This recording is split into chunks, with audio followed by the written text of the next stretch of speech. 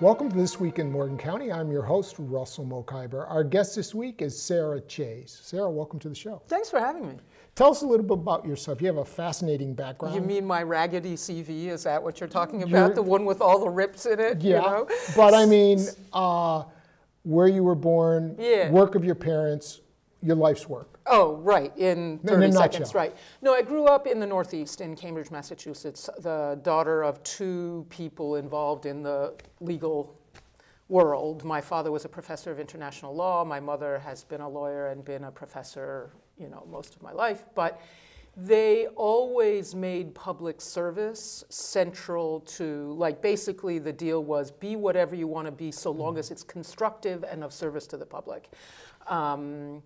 My father took the, for him, really extraordinary step of arguing a case in the world court against the United States. He was a very patriotic American, but this was the case of Nicaragua back in the 80s when the United States was mining the harbors of the country of Nicaragua.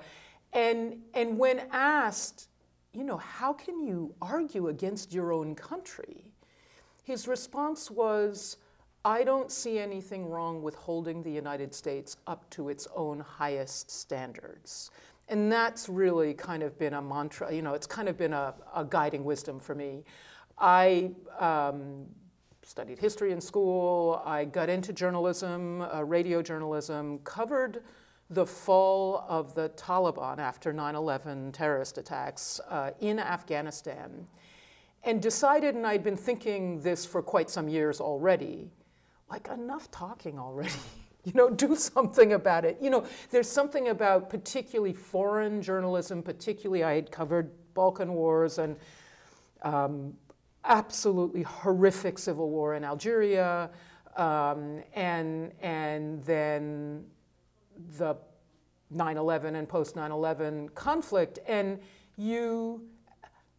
you're making your living off of other people's drama, right? I mean, at some point it felt to me that you need to bear some responsibility for how the story comes out.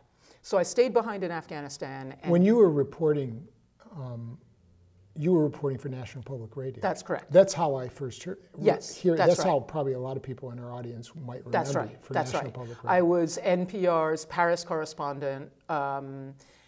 Covered Kosovo and Post for National Public Radio, and Algeria also was for NPR, and went in to cover the fall of the Taliban, and then left journalism because of what I just said. That I mean, as important as journalism is in shaping people's ability to evaluate what's happening in the world around them, it felt to me sometimes as NPR's Paris correspondent that I was kind of reporting on the foibles of well-to-do Europeans for well-to-do Americans, you know, and to what end? And so, and I felt that moment in Afghanistan was so critical because, again, with a background, my history background was actually Islam. And I felt like, wow, there are two really remarkable civilizations here. Neither one of us is pushing the other one off the planet. Both of these civilizations have a lot to learn from and teach each other. And isn't this an incredible moment where we could try to make that happen? I fear it didn't, but that was my motivation in staying behind. And so I ended up staying in Afghanistan for about a decade. And I lived in downtown Kandahar, which had been the Taliban stronghold. I speak Pashto.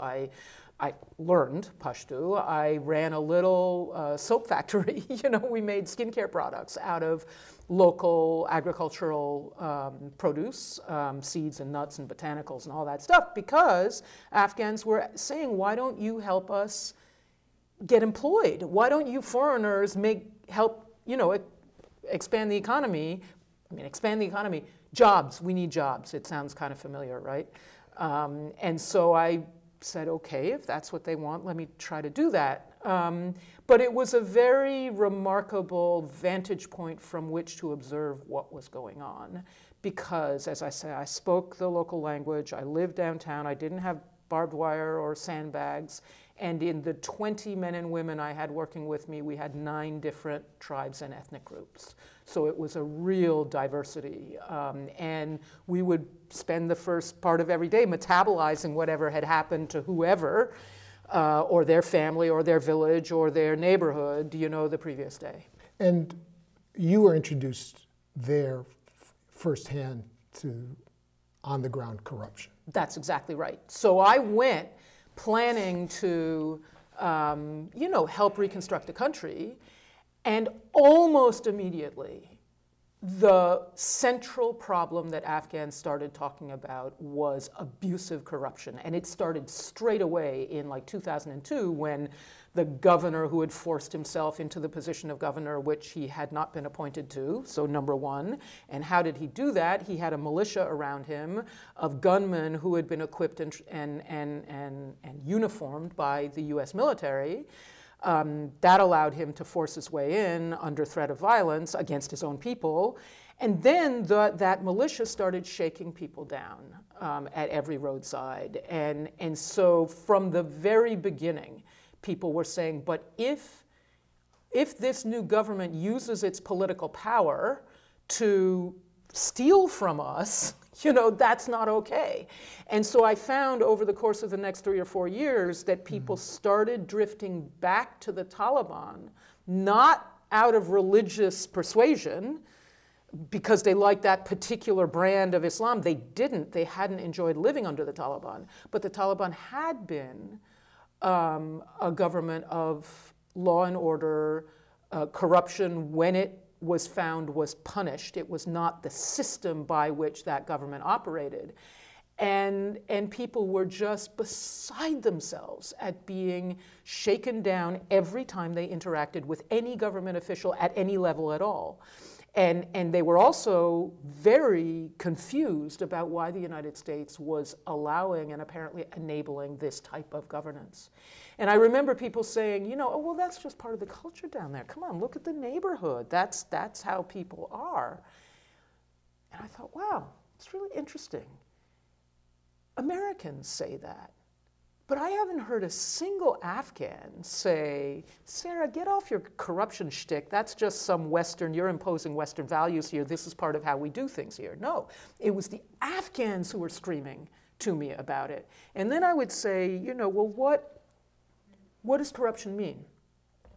So you don't get from an Afghan who grows grapes and pomegranates, on a dry plain, who hasn't been to school and can't read and write, you don't get a dictionary definition. What you get is a story. You get a narrative. So he would say, when the district governor gets all of the development resources and surrounds himself with armed thugs so that we, the regular people, can't reach him to lodge our grievances, that's corruption. And you spoke about covering the fall of the Taliban, but now what, 17 years later, the Taliban is effectively back in power? That's right, but for this reason. Not because, yes, my neighbors are very observant Muslims, my neighbors in Kandahar. Everyone, we broke work 5 times a day for prayer.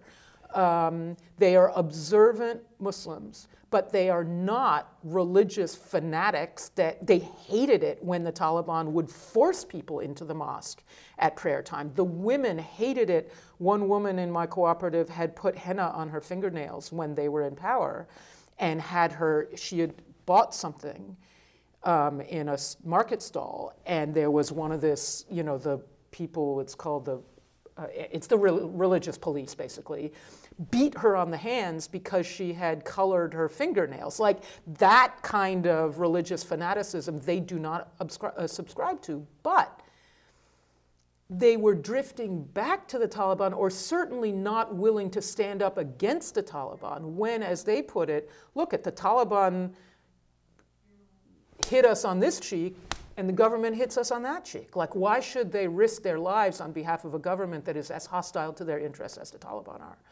And what was really remarkable is I was so deep down the Afghanistan rabbit hole for so many years that I thought this was an Afghanistan thing. And something occurred. I gave a talk before police and army officers from 45 different countries, and I kind of sketched out how this works, because it's not just the police officer or the doctor or the teacher who shakes you down. In fact, it's a system, because the police officer at the street level actually has to pay part of his bribes up the line, or the customs agent or whatever. They have to pay their dues up the line, and it's a lot of money when you put it together.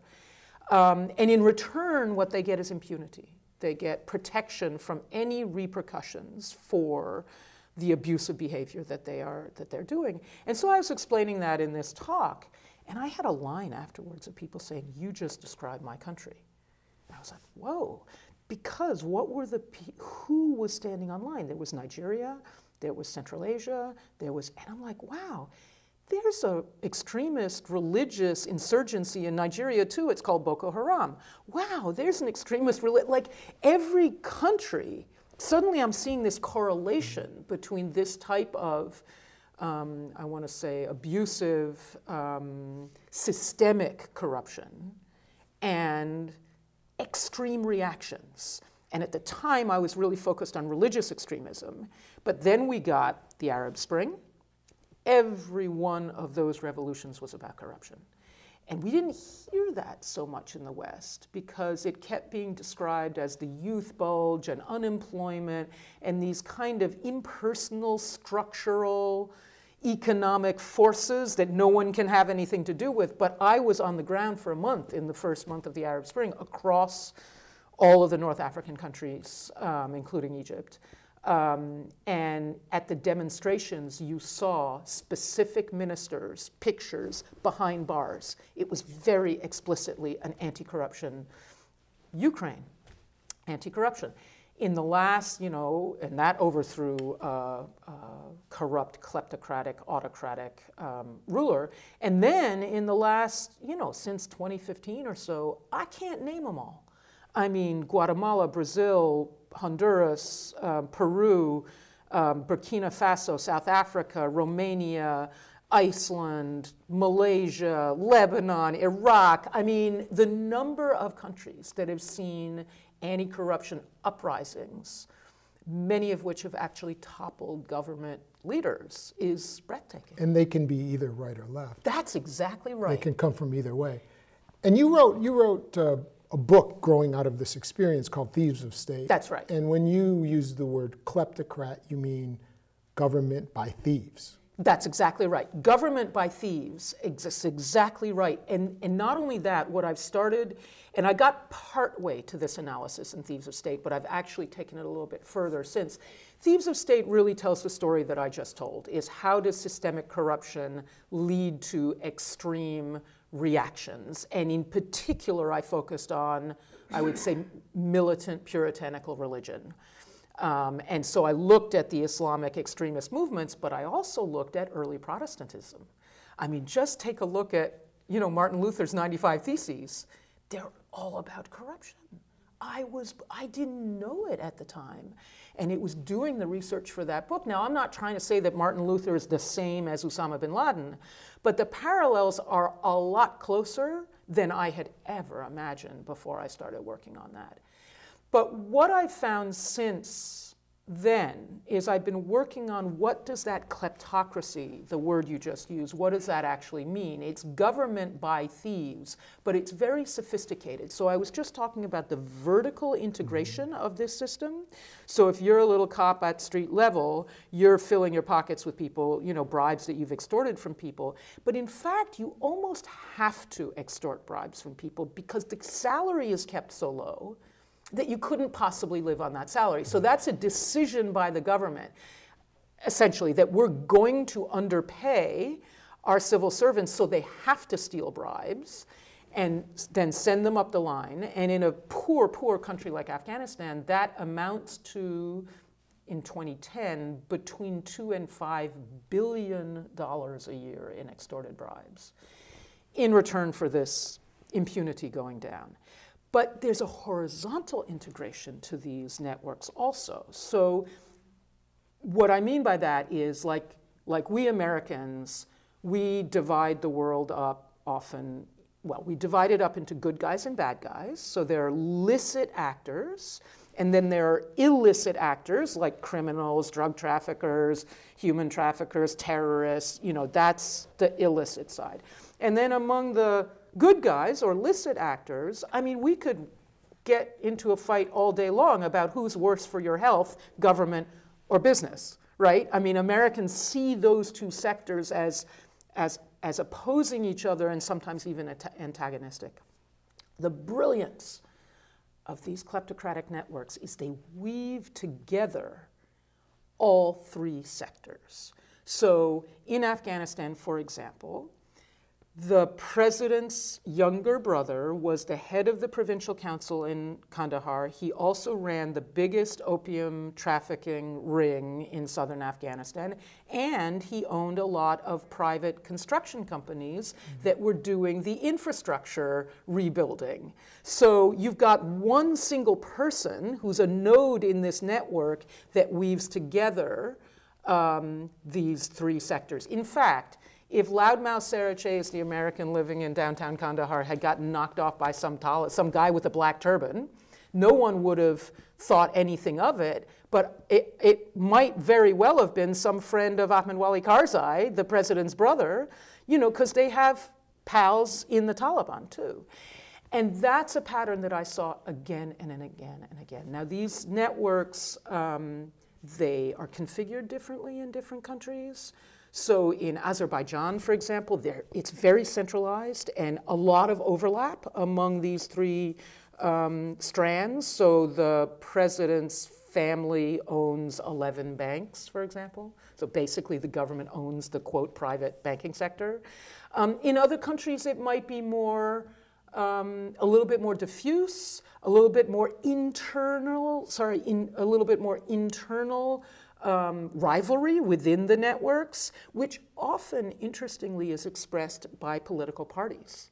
So it ends up that the political parties are only representing the kleptocratic network. They're not representing the people, but they're just representing different branches or slightly different, you know, different networks, and the people are left out in the cold. And so the people stop voting because they say, look, it's almost like a sports game owned by billionaires, you know, and what difference does it make to us which of these teams wins? I'm thinking in terms of this interview, if you're okay with it, we'll do the first part.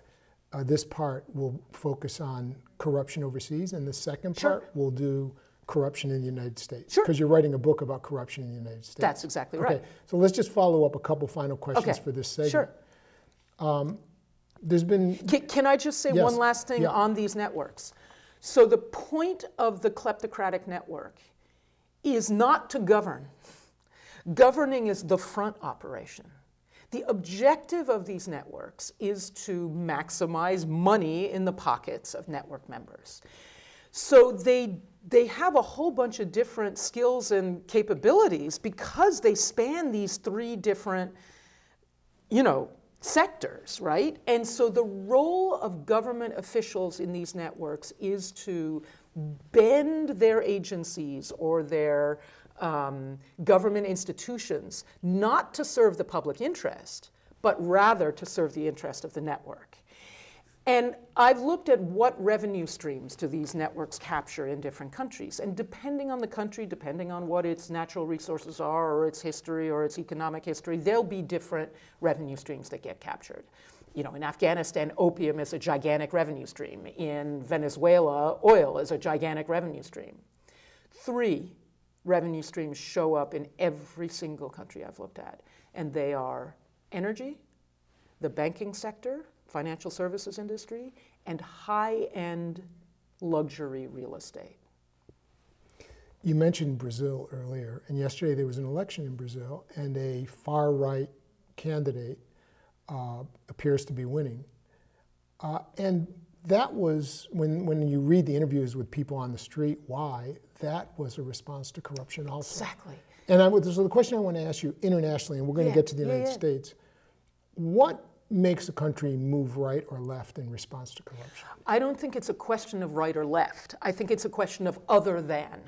So Brazil had been run for a long, long, long time by a left allegedly leftist People's Party. What I would like to point out is extreme voting. So, you know, what I observed was that people subjected to systemic corruption react by going to extremes. They might join, you know, terrorist groups. They might have a revolution, or they might vote for parties that are just off the map, that you can't even describe as leftist or rightist anymore because they're demagogues. And what people are often voting for is anything other than the mainstream, this exchange between two different types of kleptocratic network. They want somebody who looks like they're totally outside of it. And unfortunately, too often it's demagogues who capture that anti-corruption indignation, be it demagogues on the left or demagogues on the right. And people who are voting for a wrecking ball, you know, they're voting just smash this system that we have no recourse from. But unfortunately, it's those voters who often wake up the next morning with a smashed head. And so that is an overview of corruption worldwide as you saw it. It doesn't sound like corruption in the United States, but you're focusing on that now. In part two, we're going to look at that and get your expression on camera so we understand it for part two. Good setup. So stay tuned for part two. I'm Russell Mokhiber, and this is Morgan County, This Week in Morgan County.